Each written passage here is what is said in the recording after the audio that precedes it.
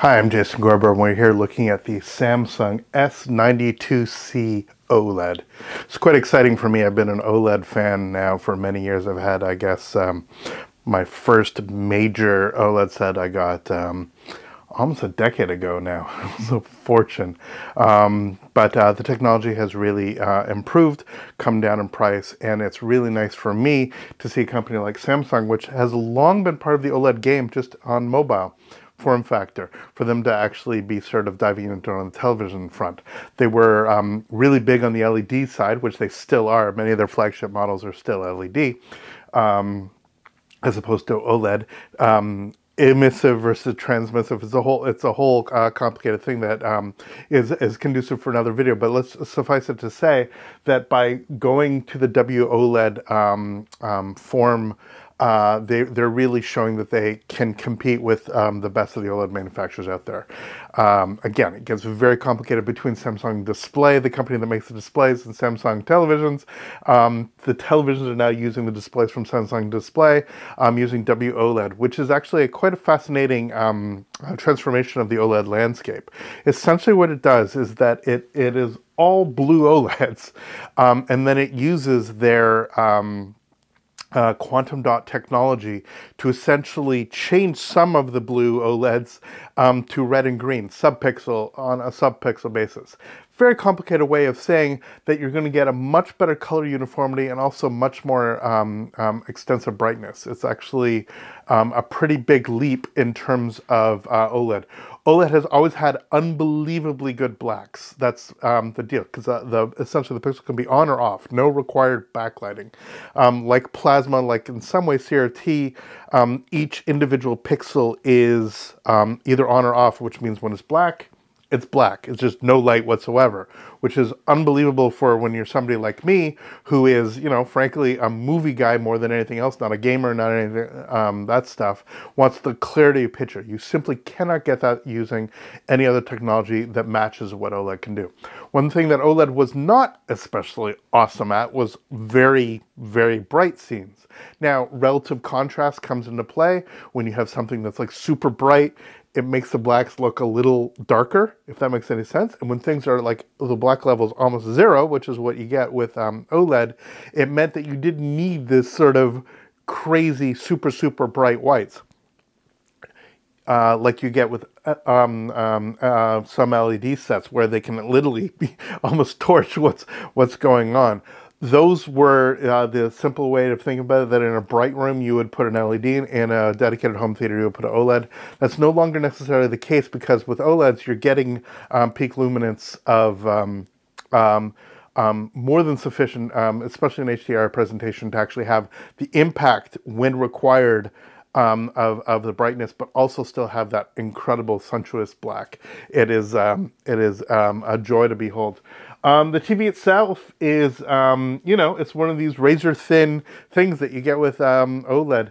It's the remote. I gotta say, the remote is okay. It's this tiny little remote. It actually has a solar panel on the back, which is quite nice. It doesn't light up, so in the dark it's kind of hard to see. You gotta sort of feel around where the individual buttons are. There are specific buttons for many of the key streamers: Prime, Disney, Netflix, and the Samsung TV Plus, which brings up the main menu. Built in, like all of these smart TVs, are a number of specific functions. If we actually go to the home here, you can see that we have Netflix, Disney, Apple TV, all the usual. We have HDMI. We have all these elements, and you can see even here we can actually specifically target individual elements that are actually drawn from the various streaming services. Connected devices, you can see here that we have different HDMI inputs. I have my network storage coming up because it has both Ethernet and Wi-Fi. It allows me to quickly and easily play elements that way. And the settings mode is okay. It takes a little bit to actually get into the all settings mode, which not everyone is going to dive into. But when somebody like me is going over and over trying to get this stuff together, I wish there was a bit of a better shortcut to get there. See, it's like, you know, you're just trying, oh, and I just turned it off.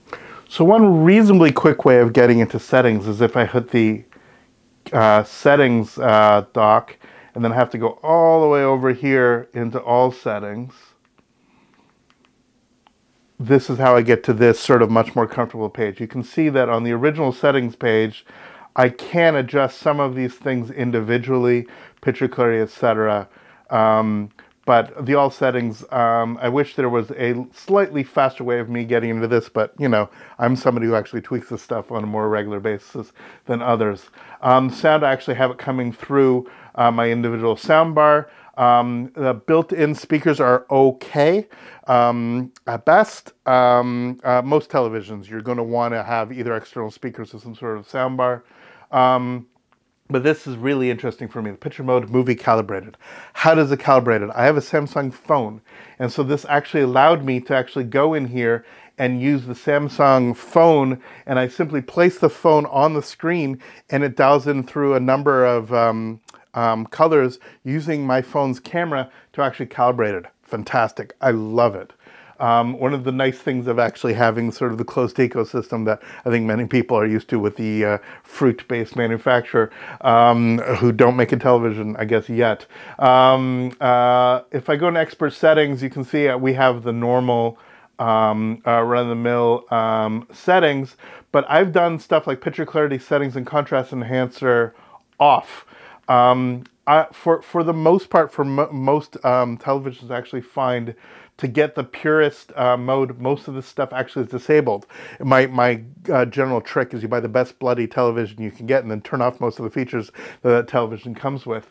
That being said, the color tone warm 2 is obviously the balance. We have the gamma set to ST2084 instead of on other things, it'll actually be BT1886 based on what your actual source is. Color space settings auto. You can see peak brightness. We can actually go here and actually adjust the individual peak brightness and all those elements. You have in this picture mode, filmmaker mode, which is fantastic. You can see a slight difference, probably not on this camera. Filmmaker mode is slightly redder.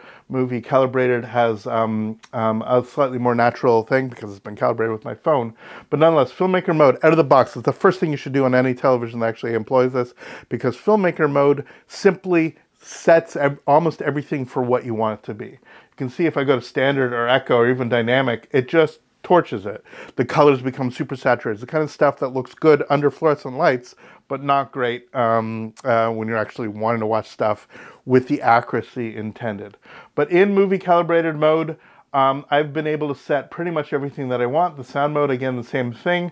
I can actually go into here and dial in what I actually want. It has eARC, which is allowing me to use an HDMI cable to actually connect and have back and forth communication that way. eARC is the enhanced version of ARC, audio return channel. I can adjust it to PCM or bitstream if I required. I can actually adjust my audio delay should I wish, etc. In other words, right here, it's all available and really easy to use. Once you're actually here, it works very, very well. You can see, speaking of the Fruit Company, you can actually add, if you have the device AirPlay going with that way, we can add Bluetooth and actually both transmit and receive Bluetooth. It's really, really phenomenal. So if I go here, we're just like watching a random YouTube. I can actually go, if I click on home, you can see that I have many options that immediately built into the television set. You don't require an external box. It's a little bit strange to actually navigate. For me to go back down, and I mean, I have HDMI 1 here, but if I did want to go to my connected device, I got to go sort of all the way over and then all the way down. It's a minor thing, but again, just like that, all settings, I'm just finding a little bit, it's taking me a little bit more time than required. Another thing is when I place certain video files off of my network storage, I'm actually finding that I have to, every single time the video is disable captioning. It's kind of interesting on an accessibility front, the caption is actually there on by default, but nonetheless it's a little bit frustrating that every single time it doesn't remember that setting. It's little tiny tweaks like that that I think need a tiny bit of improvement, but there's stuff that we can actually get going there. Again, this is the quick settings mode. We have things like, again, I can quickly change back and forth between my different modes, sleep timer, the Bluetooth. So there is this sort of quick setup, but for me to actually go in and tweak the stuff, that's where we actually have to go to all settings. And I kind of wish this all settings was sort of at the front. It's little tiny things like that. Now, in terms of picture quality, in terms of all that stuff, it's excellent. It's I could not be more pleased with how the elements all come together.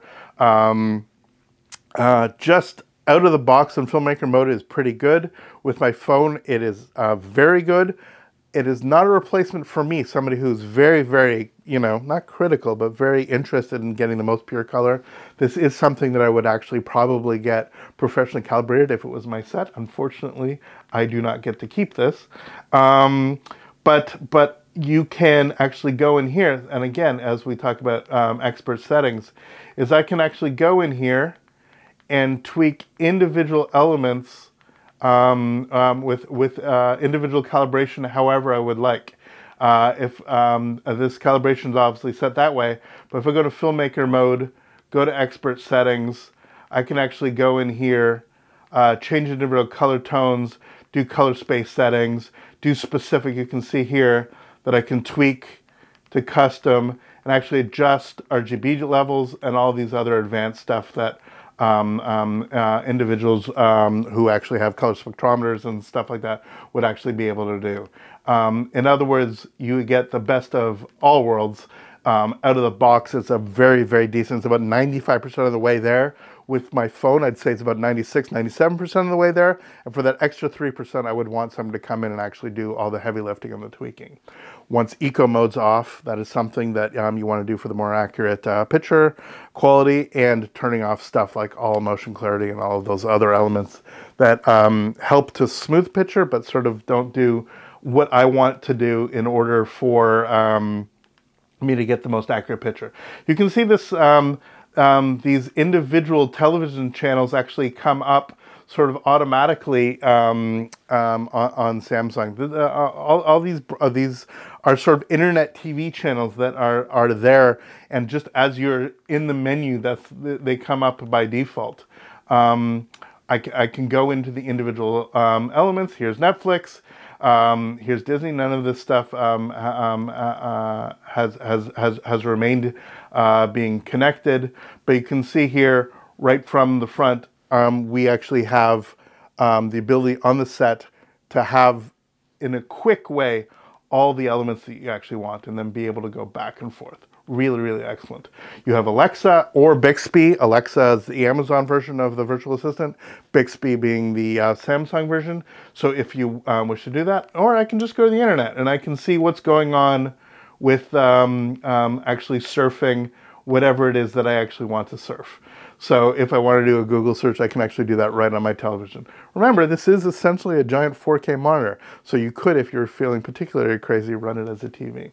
So overall, I think that the TV is very, very good. I'm extremely pleased to see what Samsung has done on this front. The picture difference between this and my existing TV from another manufacturer, which is significantly older, this is definitely brighter. I'm definitely getting more impact. One thing it doesn't do that I wish to God that the old OLEDs did, which is 3D. No modern television these days actually has 3D capabilities. 3D on OLED was an absolute joy. Yes, you actually were limited in some ways about peak brightness, but the ability to actually do that to watch 3D Blu-ray, especially with still modern releases coming out, things like Avatar 2, it will be coming out on 3D Blu-ray. It's a shame that that the TV manufacturers have moved on and focused on other things other than elements that for certain directors is absolutely critical to the experience of the film. It's a shame that 4K doesn't actually have a 3D mode. There's no such thing as a UHD disc, UHD title that actually has 3D, but that again, story for another video. Right now, what we're looking at is how excellent this television is, and I have to say I'm extremely, extremely pleased with it.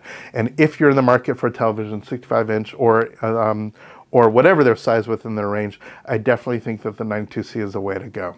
Thanks so much for watching. Please let us know in the comments if you have any questions about the set. I've been playing with it for several days now, and speaking of playing, actually, before I wrap up, I will say, I never think of it because I'm not a gamer, but for gamers, OLED is definitely the way to go because of the speed, because it has low latency mode, because of all the elements, the pixels going on off, you don't have the smearing. So if you're a gamer, this is an extraordinary set, and all 4 HDMI inputs actually allow you to go up to 144 Hertz. So for gamers, I shouldn't forget you. I apologize, this is at the end of the video, but that is something to worry about. For me, who's just worried about the best bloody picture possible, I hook it up with my 4K player, or I watch 4K stuff on streaming, or files off my network storage. This, for me, is a TV that would absolutely be on the top of my list to consider if I was looking at a TV of this size. Thanks so much for watching. As I said, let us know in the comments, and we will see you next video. All the best. Take care.